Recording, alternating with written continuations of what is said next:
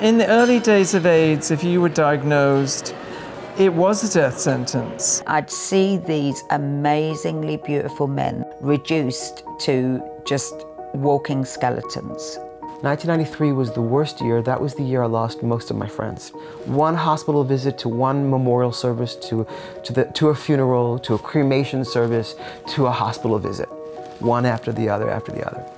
It's hard, people don't come forward, and I understand why. I didn't come forward for 10 years. I lived in absolute fear and horror that I would be found out. Those of us who remember the 1980s still have the emotional scars of the death and the dying.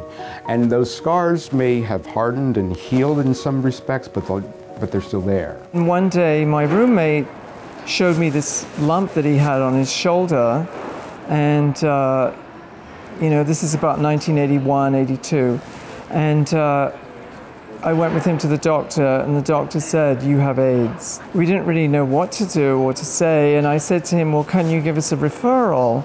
And he said, "There are no referrals.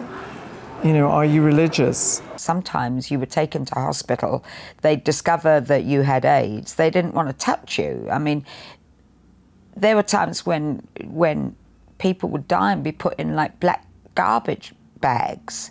I mean, these are the sons of people. They were treated like garbage. People have a harder time believing that you can get HIV from one act of unprotected sex. In my case, I think it was one, maybe two, So with a friend, a good person, someone I knew, someone I trusted, someone who didn't know that he had it.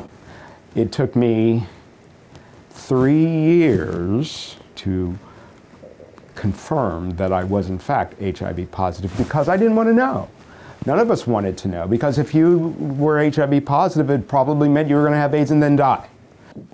My boyfriend, Michael Galt, died of AIDS.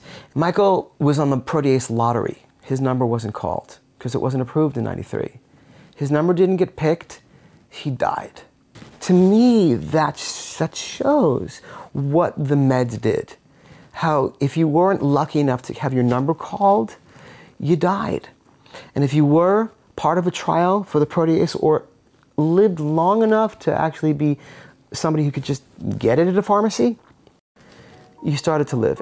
I remember that period where friends who looked like they were going to die, suddenly the retroviral drugs started being available, and they went from being emaciated, sick, Kaposi's, everything, to actually clawing their way back into some kind of functional mode. So hallelujah, that was amazing.